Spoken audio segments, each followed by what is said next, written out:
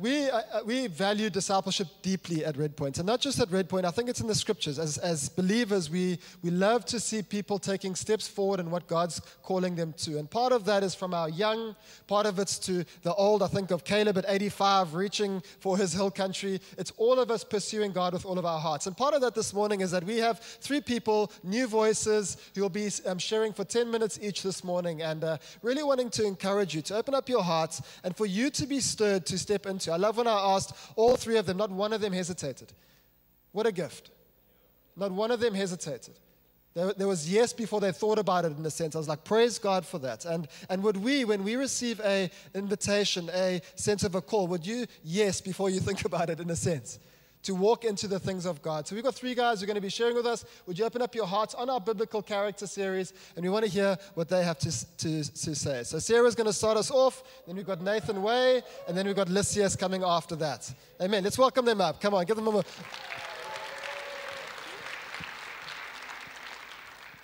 Good morning, everybody. Today, I am going to be looking at 3 different characters whose stories are interwoven in Mark chapter 5. So if you have your Bibles here, please will you open them up to Mark chapter 5. We're going to be starting at verse 21, and I'll read a little portion, and then we'll put ourselves into the stories, okay? Okay, so Mark chapter 5, verse 21. I am reading from the NKJV version, so it is slightly different. So it starts off, verse 21. Now, when Jesus had crossed over again by boat to the other side, a great multitude gathered to him, and he was by the sea. And behold, one of the rulers of the synagogue came, Jairus by name. And when he saw him, he fell at his feet and begged him earnestly, saying, "My little daughter lies at the point of death. Come and lay your hands on her, that she may be healed, and she will live." So Jesus went with him, and a great multitude followed him and thronged him. And so I'd really love us to put ourselves into the story, to place ourselves into the shoes of this character. So the beginning of this passage, it obviously starts off by a huge group of crowd who are waiting at the seashore, waiting for Jesus to arrive. And one of the people who are there, his name is Jairus, and he was a synagogue leader, which meant that he was a man of stature and he had power in his influence, his circle of influence. And he had a daughter who was very sick. There are some translations that speak about how the daughter who was already lying at the point of death. And so we can see that he had full faith that Jesus was the one who was able to heal her. But at the same time, we can feel the sense of urgency that he had as he wanted Jesus to quickly come with him to get to his daughter to heal her. And so it carries on in verse 25. And it says, "Now, a certain woman had a flow of blood for 12 years and had suffered many things from many physicians. She had spent all that she had and was no better, but rather grew worse. When she heard about Jesus, she came behind him in the crowd and touched his garment, for she said, 'If only I may touch his clothes, I shall be made well.'" And we need to read this portion of scripture with the 12 years of suffering that this woman had had behind it. And so if we just use a bit of our imagination and we place ourselves in her shoes, we can think back to the first time when she started bleeding. And at first, she probably just thought that it was nothing different. It was maybe just another menstrual cycle. The scriptures kind of mention that she was an adult, so maybe she was married, and maybe it was another month where she wasn't given the blessing of a child. And days would have turned into weeks, and she maybe started to notice that this cycle was longer than normal, and so she got concerned and started to ask the ladies around her, maybe her mom or a sister or a friend, if this was normal, and maybe she was met with some concern, and so she started to go and seek medical advice. And these days turned into weeks, and these weeks turned into months, and these months turned into years, and these years turned into more than a decade, and the bleeding did not stop. It speaks about how she spent all that she had seeking medical advice. She would have tried countless different medications. She would have undergone countless different treatments, only for her condition to grow worse. Not only was there physical pain, but there was emotional, and there was social pain too. At the time, the law of Moses was being followed, which you can read about in Leviticus. But one of the laws speaks about how if a person was bleeding, they were declared as ceremonially unclean. And so there were a whole lot of different things that they needed to complete until they became clean again. And one of the things that happened was that they would have to wash themselves until the bleeding stopped, and they had to be put into isolation. Nobody was allowed to touch them, because if somebody touched them, then they would also be declared ceremonially unclean. So this woman was in isolation, essentially, for 12 years. So what happened if the wound didn't heal? What happened to this woman who couldn't stop bleeding? Her contamination didn't become clean. Her time in isolation didn't end. In verse 27, it speaks about how she came behind Jesus. And of course, she didn't brazenly want to go up to Jesus and ask him for a touch of healing, because then he would have been made unclean. And in fact, this woman shouldn't have been caught up in this crowd at all. In verse 25, it doesn't reveal the name of the woman. It refers to her as a certain woman. And this could mean that the author is just speaking about a specific woman, but I think that there could be slightly more to it in this word choice. She was a certain woman. She was certain of her pain. She was certain of her suffering. She was certain she tried everything she could to find healing. She was certain that nothing was helping. But then she heard about Jesus. She heard about the things that he had done. She heard about the miracles that he had performed. She heard that he was the Son of God, and she became certain that he held the power to heal her, even from just one little touch of his garment. Other translations say that she touched the tassel of his prayer shawl. The tassels on the prayer shawls were a symbol for the Jews to remember that they were praying to a covenant-keeping God who took them out of slavery. And so this woman reached out her faith, and she became one with this covenant-keeping God. In verse 29, it says, "Immediately the fountain of her blood was dried up, and she felt in her body that she was healed of the affliction. And Jesus, immediately knowing in himself that power had gone out of him, turned around in the crowd and said, 'Who touched my clothes?' But his disciples said to him, 'You see the multitude thronging you, and you say, "Who touched me?" And he looked around to see who had done this thing. But the woman, fearing and trembling, knowing what had happened to her, came and fell down before him and told him the whole truth. And he said to her, "Daughter, your faith has made you well. Go in peace and be healed of your affliction." Other translations say that her faith had made her whole, and there's a very big difference between being made healed and being made whole. Jesus didn't call her out of this crowd to shun her or to put further shame upon her. He singled her out to make her whole. He could have just physically healed her and gone about his way, but instead, he reaffirmed her in front of a multitude of people. Where she would previously have been given looks of concern or disgust, or where people would have just avoided her, she now would have been looked at in admiration of her faith. Jesus healed her body, but in this moment, he healed her soul. He told her that her faith in him had healed her. He affirmed her position in society. He showed the people around her that she was a woman who was worthy of dignity and of honor. She remains unnamed. We don't really know what the rest of her story is, but we know that she heard the words of Jesus and she believed them with all of her heart, and so she is a woman who we should all aspire to be like. And the chapter carries on. Let's not forget about old Jairus. So although a miracle had just taken place and a woman had been made whole and she had been reinstated into society, for Jairus, the journey to go and heal his daughter had been interrupted and had been delayed. So in verse 35, it says, "While he was still speaking, some came from the ruler of the synagogue's house and said, 'Your daughter is dead. Why trouble the teacher any further?' As soon as Jesus heard the word that was spoken, he said to the ruler of the synagogue, 'Do not be afraid, only believe.' And he permitted no one to follow him except Peter, James, and John, the brother of James. Then he came to the house of the ruler of the synagogue and saw a tumult and those who wept and wailed loudly. When he came in, he said to them, 'Why make this commotion and weep? The child is not dead, but sleeping.' And they ridiculed him. But when he had put them all outside, he took the father and the mother of the child and those who were with him and entered where the child was lying. Then he took the child by the hand and said to her, Talitha cum, which is translated, little girl, I say to you, arise. Immediately the girl arose and walked, for she was 12 years of age, and they were overcome with great amazement. But he commanded them strictly not to tell anybody, and that something should be given to her to eat. So what does the story teach us? Firstly, we may be like Jairus. Maybe there is something that we are desperately needing Jesus' help with, and we might feel frustrated or disheartened because it feels like Jesus isn't moving fast enough, or he's too busy answering everybody else's prayers that he's not going to answer our own. But from Jairus, we can learn that Jesus isn't in a rush, and there isn't a timeline that he has to stick to in order to answer our prayers. Jesus is good, he is sovereign, and his timing is perfect. We need to take Jesus at his word that he spoke to Jairus, that we don't need to be afraid, we just need to believe.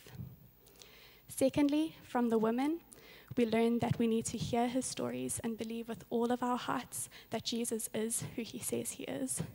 We don't need to hide and sneak around to touch the hem of his garment.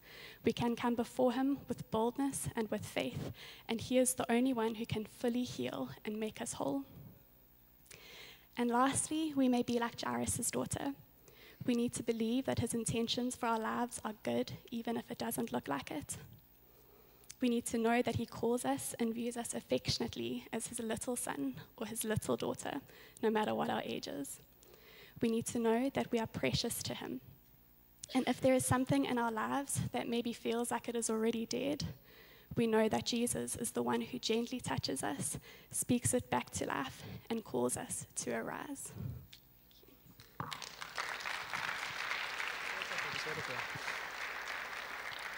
So sometimes I know we can rush on, but sometimes there's a moment, and I just feel like I want Sarah to pray for us, just that we would bank this, because there's truths here.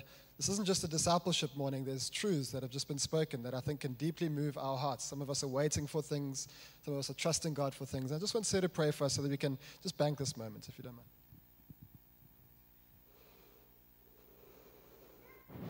So Jesus, we just thank you that you are good and that you are kind. We thank you, Jesus, that from you flows abundant life.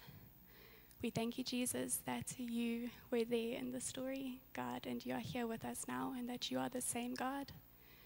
We thank you, Jesus, that you are the one who gives gifts abundantly, Lord God, and we just want to lift up anybody who feels like their prayers are being left unheard, who feels like you are distant, and who feels like maybe you're busy doing other things, Jesus. And we just pray, Lord God, that your presence would be so close to them, and they would know that you are near, and that they would believe the words that you say, that we do not need to be afraid because you are here. We do not need to be afraid because you are listening to us, Jesus. And we pray, Lord God, that we would believe the words that you say. And we just think of the woman, Lord God, who knew with all of her heart that you were the one who could heal her. She didn't need to keep going to all these different doctors to find healing. She just needed to come to you. And so, Lord Jesus, we come to you this morning in whatever aspect is necessary, and we pray, Lord God, that you would bring healing, that you would heal our souls, that you would heal our hearts, and that you would make us whole in your sight, Jesus. And we thank you for the little girl, Jesus. We thank you that you are our Father. And we thank you, Jesus, that you look down at us with love and with tenderness, and that you call us your little girl or your little boy. And we pray, Jesus, that our identity would be secure in the fact that you are our Father. And we just pray, Lord God, for parts of us that might feel like they are dead or decaying, Jesus, and we pray that you would speak them back to life. And we pray, Lord God, just through the empowerment of your Holy Spirit, that you would call us to arise into everything that you have called us to, and that we would all take a step further into your kingdom and a step closer to you. We love you, Jesus. Amen. Well done, sir. Thank you. Nathan, I don't know where you are. Oh, there you are. Morning, Red Point Church. It is such a joy and a privilege to be here with you this morning. For those of you who don't know me, my name is Nate. Thank you to the elders for this opportunity to share. So before I begin, allow me to paint a picture in your minds. I love a trip down to Cape Town, and one of the many reasons why is for Table Mountain. But often you get there, it's a long drive or a long flight, and you get to this mountain and it's just covered in clouds. And you don't get to see it, and you don't get to enjoy it or take in the views. But then you wait a little while, and as soon as that cloud cover is lifted, the mountain finally appears, and you can finally enjoy the fullness of what's on offer. So with that in mind, I'd like to speak on the story of Peter this morning. And the reason why I've chosen part of his story is because there's something in his life and in his story that we can all relate to. And I'm hoping to dive into that in these next 10 minutes.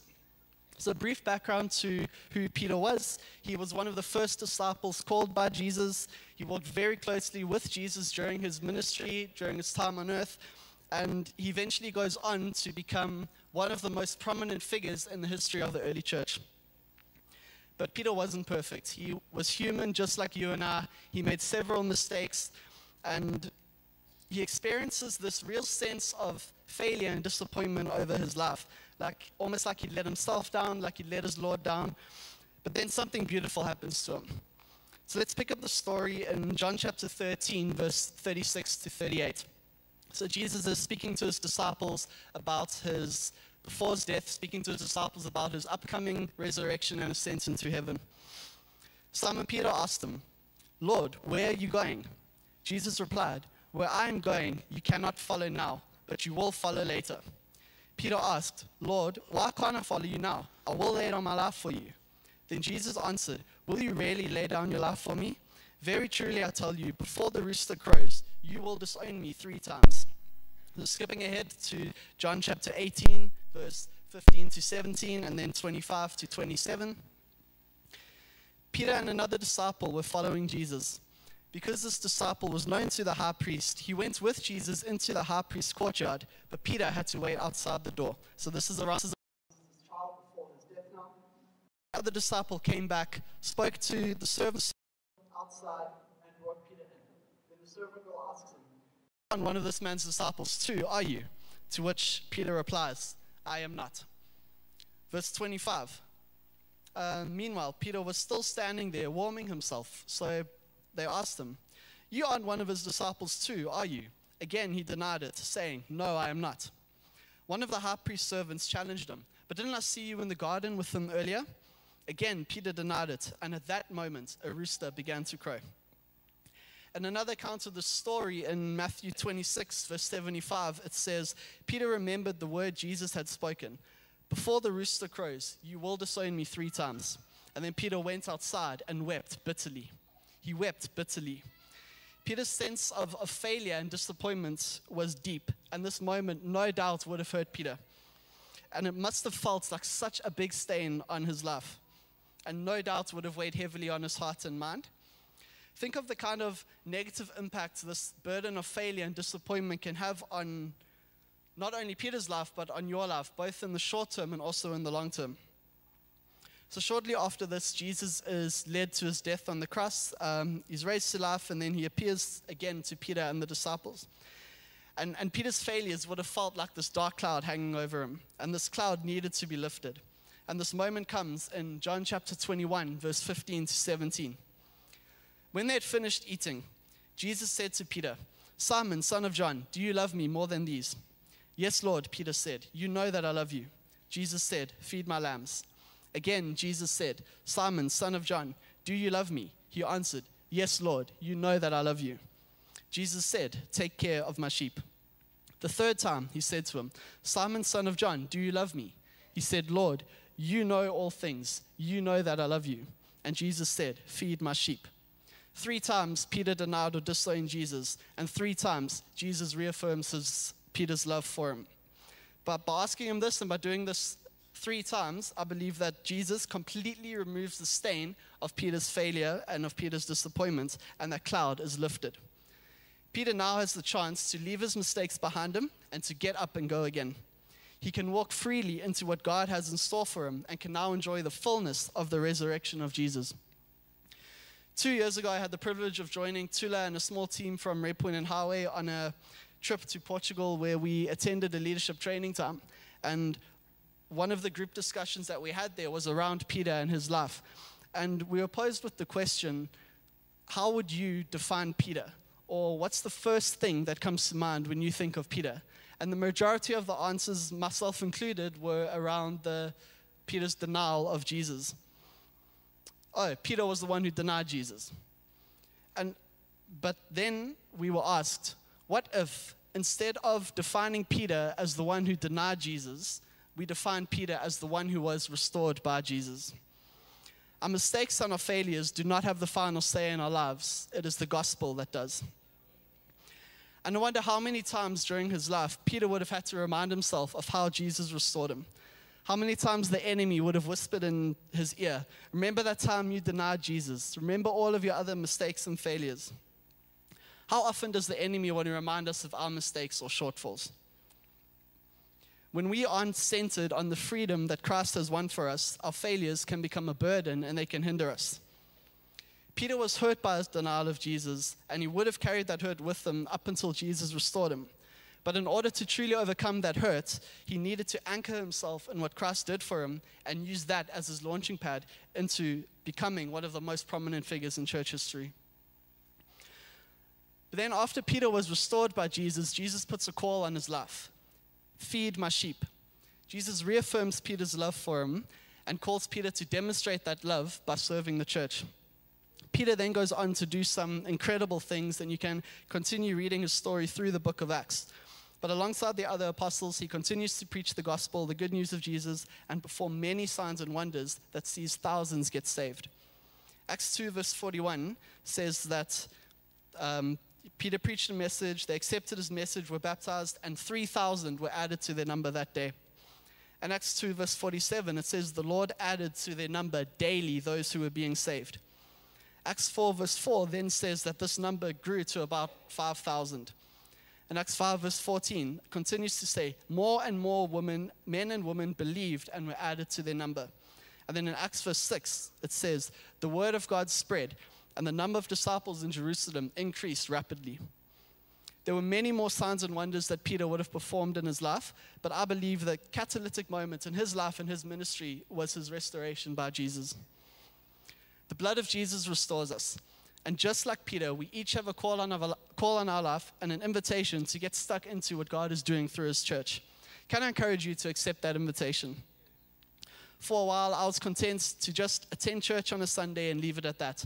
Thinking, you know what, I've given my life to Jesus, I've been saved, I'm going to heaven, that's enough for me. But there came a time where that complacency led to me losing my passion, and then even just attending church on a Sunday became a chore. And it wasn't until I got stuck into serving and going on mission that complacency started. I started to lose that complacency, and I started to get my passion and purpose back. Sometimes we can often look at a man like Peter and think to ourselves, geez, I could never have the impact that Peter had on the church, or I could never do the things that Peter did. But thinking like that leads to insecurity and doubt, which will also hinder you. God called Peter to his own story, and he calls you and I each to our own story within his bigger story.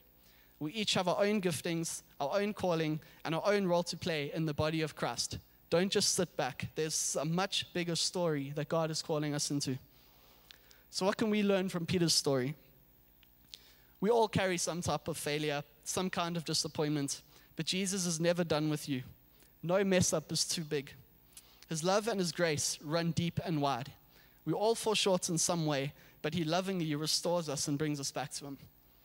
His death and resurrection allows us to throw our failures and disappointments at the foot of the cross and at the empty grave and walk freely into his plans and purposes for our lives.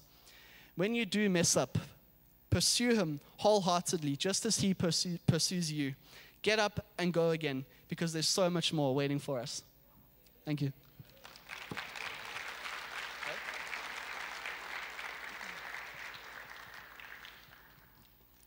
So Lord, we just thank you for your love and your grace over us, God. And we think of the many different people here today, the many different situations here today, God. We thank you that you know them all. We thank you that you know the need of each and every single one of us here today, Lord God. And we pray for hearts that are broken, for situations that seem too difficult to overcome, Lord God. We thank you for what you did in Peter's life, for how despite his various failures and shortfalls, you restored him, and he was able to do so many powerful and incredible things by the power of your Holy Spirit, Jesus. And we just pray that where there is failure and shortfall and disappointment here this morning, God, would you restore us there, God? Would you remind us of your love? Would you remind us of your grace, God? Would you remind us of our purposes, Jesus? For those here this morning who are unsure of their call or where they fit into the body of Christ, God, we pray that you would give gifts this morning, that you would speak a word over people's life this morning, Lord God. So thank you for what you are doing through us and through your church. Thank you for your love, Jesus. And we just pray that your Spirit would empower us going forward, Lord God. Amen.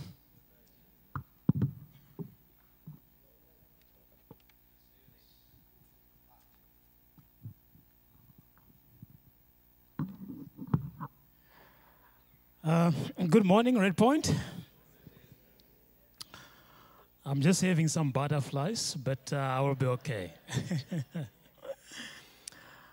I would like to thank the leadership of this church for giving me an opportunity just to share a stage with young people that are passionate for Jesus. And for some of you who do not know me, I work with Youth with a Mission. And it's always a great privilege to see young people rising up and taking their position in Christ. Thank you, Sarah, and thank you, Nate. And what is amazing is that I'm going to be sharing about Nehemiah and how God used him. But what I'm seeing here with what Sarah shared and what Nate has shared, I can see a redemptive story. I can see God's grace in the restoration of individuals. The women with an issue of blood, God restored her.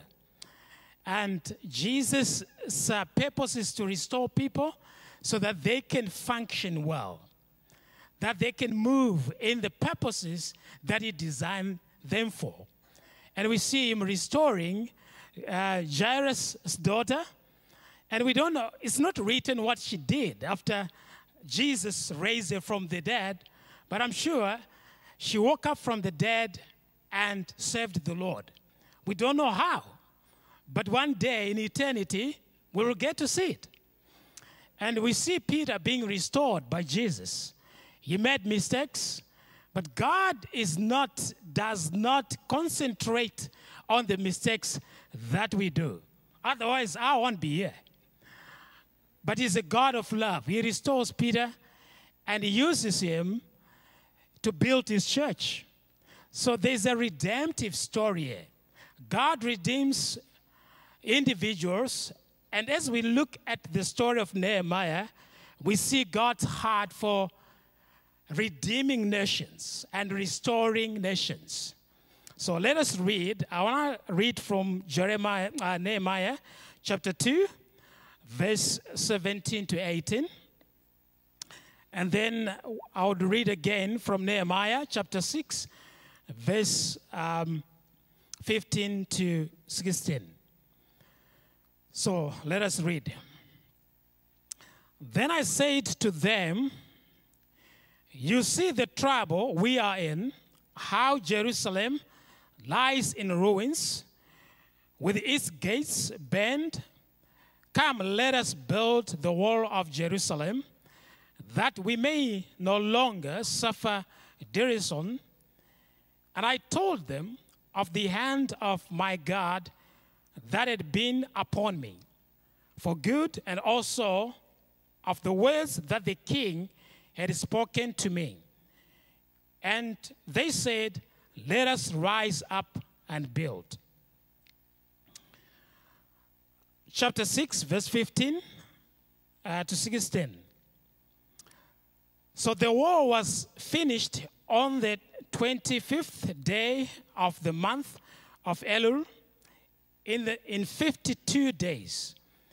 And when all our enemies heard of it, all the nations around us were afraid and fell greatly in their own esteem. For they perceived that this work had been accomplished with the help of our God.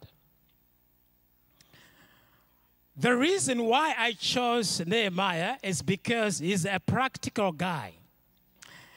Christianity is not about just speaking in tongues and feeling good. It's a practical movement. God is in the business of restoring his people and building his kingdom. So, just to give a historical background of Nehemiah. Who is Nehemiah? So Nehemiah was one of the generation that was born in captivity. We know Israel had sinned because of idolatry, and God has sent them to Babylon. And one thing that Jeremiah said when they were being deported to Babylon, this is what he says. When you are in Babylon, do not be idle. I'm just paraphrasing. But I would want you to multiply. I would want you to plant gardens. I would want you to build houses. In other words, be involved in the affairs of that nation.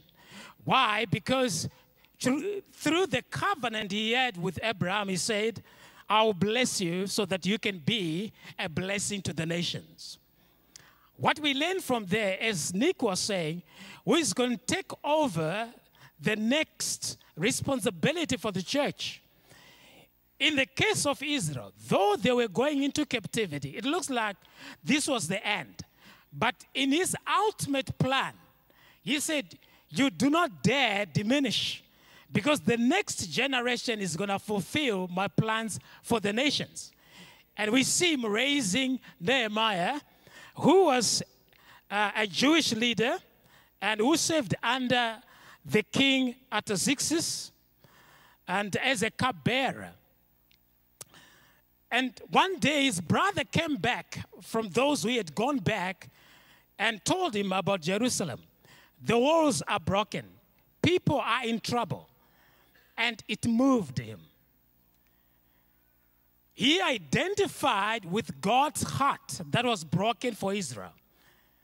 So what we learn from Nehemiah here, that when we see the brokenness around us, God wants to restore that brokenness.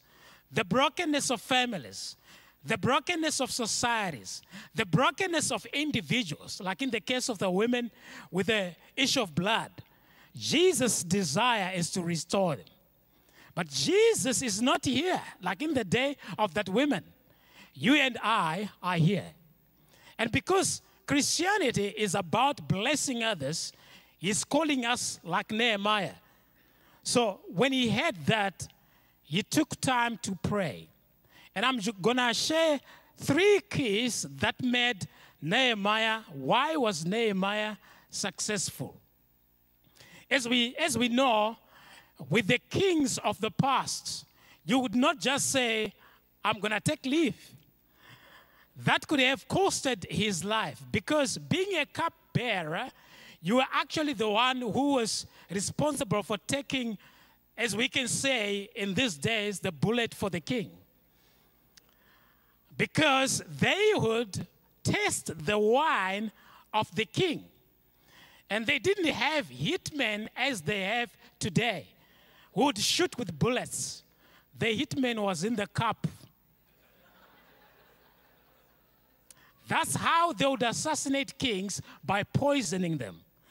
So a cupbearer was a highly ranked official who was very trusted by the king.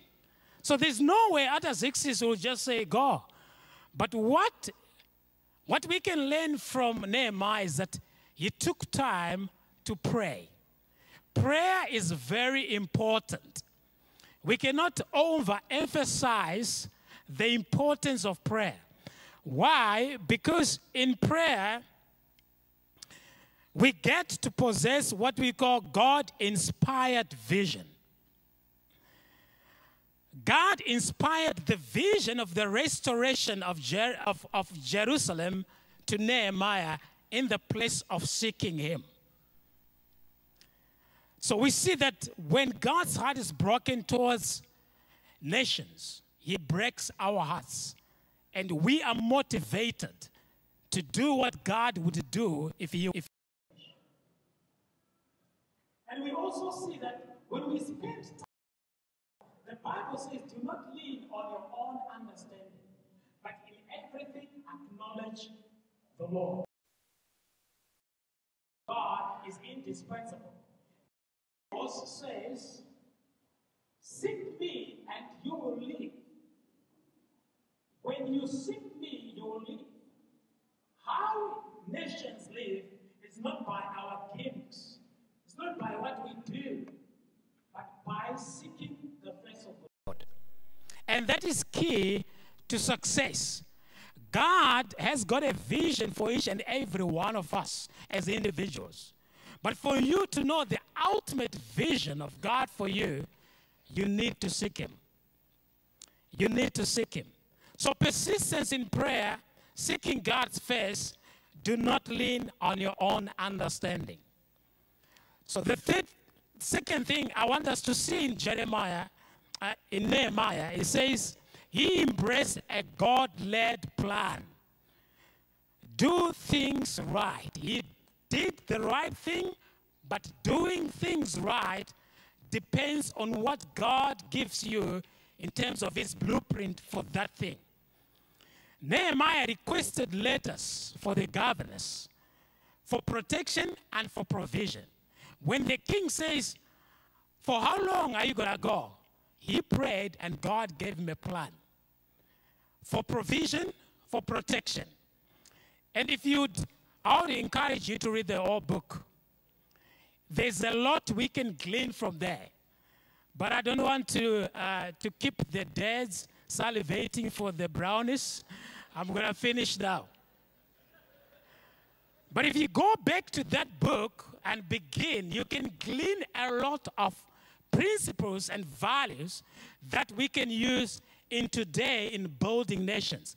Let me say that Jesus is just not interested in building religious groups. Jesus' interest and desire is connected to the creation mandate. When he says you take dominion over everything God has created. And that includes building the wall, building broken nations. God wants to send us into the world when we take time to seek Him. I can think of King Asa. He says, as long as King Asa sought the Lord, he prospered. So when the elders invite us to come and pray, we better pay attention, because that's God's plan for the building of nations, for building and restoring individuals. When He restores individuals, His ultimate goal is to restore South Africa.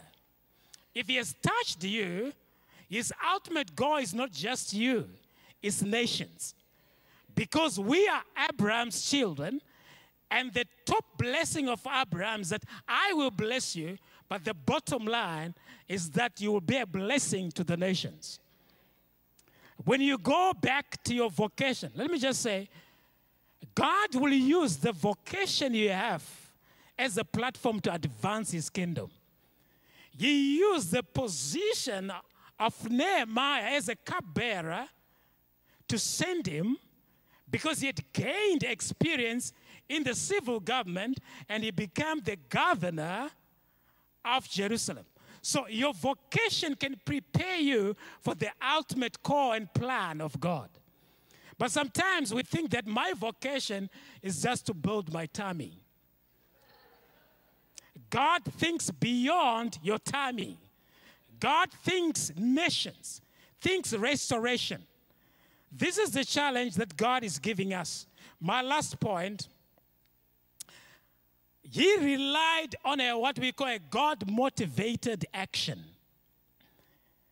That's why He mobilized families to build where they were staying. In 52 days, they completed the wall. And in my research, I found out that during the Ottoman Empire, they asked to rebuild the wall, and it took them 4 years. But Nehemiah, so this is the miracle. God can fast track the things that might take years for you to do. And when we think South Africa's broken, when we think Africa's broken, there's poverty everywhere. If we connect with the heart of God, we will be amazed by what God can do. The reason God is not moving in the degree that he wants to is because we are complacent. Or, sometimes I just think, no, I just want to play in the shallows. Because if I go deeper, I don't know where God can take me. You might just make me like Daniel. We want to play safe. We want to have some control. But if we will determine in our hearts to go deeper, it is to the degree that we see God, it is to the same degree God that will move in a nation or in an individual's life. Like Nehemiah sought the face of God. He wept day and night. If you read the first chapter, day and night. Now in closing, I'd like just to ask you, what is it that God has put in your heart? Or what brokenness has God shown you? What challenges, what needs in the community that God has shown you? And what are you doing about it? Nehemiah rose to the challenge, and God did a miracle that in 52 days, that's a record time, they built the wall. God can restore our nations, our continent, in a record time. Even we can give our hearts fully to seeking him. So this is the challenge that I have for us. And if the elders don't mind, I would like to pray in closing. And if we can please just stand with me.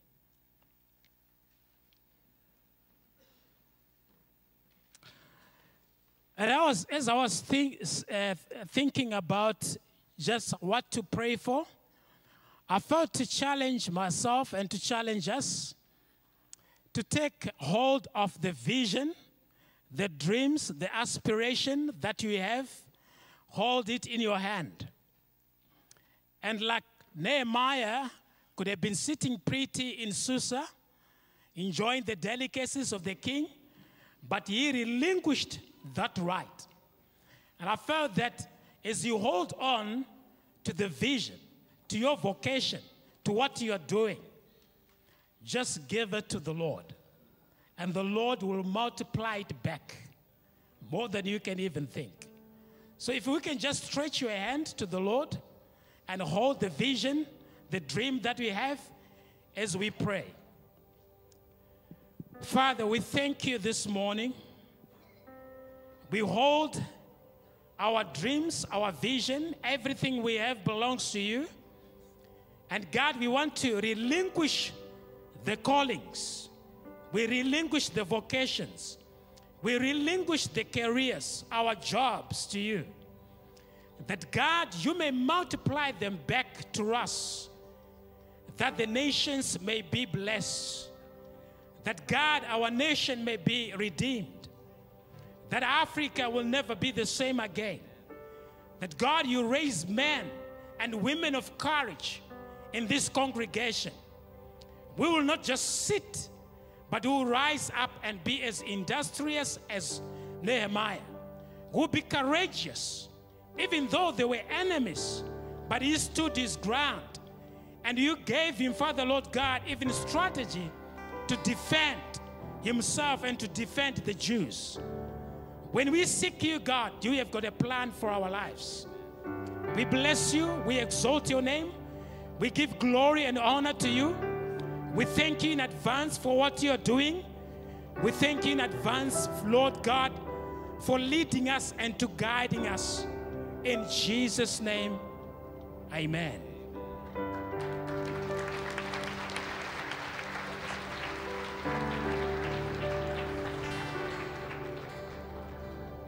Is that not compelling? Yoof. So there's been a lot said this morning, and I'm sure we could close this in a number of different ways, but probably the thing that I've been carrying through is that, and we've been speaking about it in the office, is that people get stuck. You can get stuck. And I think of Jairus and from where Sarah spoke, like you can get stuck in your circumstance. Actually, circumstance might be around you and it's holding you from moving forward because you feel like something needs to happen.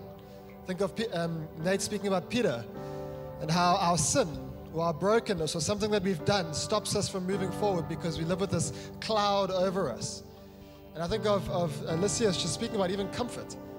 Sometimes your own comfort, the lifestyle that you have holds you from really living radically. What a compelling message. And I feel there's a response from us this morning. And I know we've responded, but I think actually we need to move forward, often to get out of our place. And we actually need a moment where God ministers to us and meets with us so that we can begin to move forward into what God has for us. So if you have one of those three things, if you feel circumstances stopped you from moving forward in God's call on your life, I'd love for you to come forward. If you feel like it's sin that's held you and that you can't move forward, I'd love for you to come forward. And if you feel like circumstance, I love that call to prayer, but like that sense of comfort where I'm comfortable, I'm lazy, I'm apathetic. I feel like I've lost the passion of God for the kingdom of God advancing. I want to invite you to come forward. Maybe just come forward. I'm sure the messages have spoken to all of us.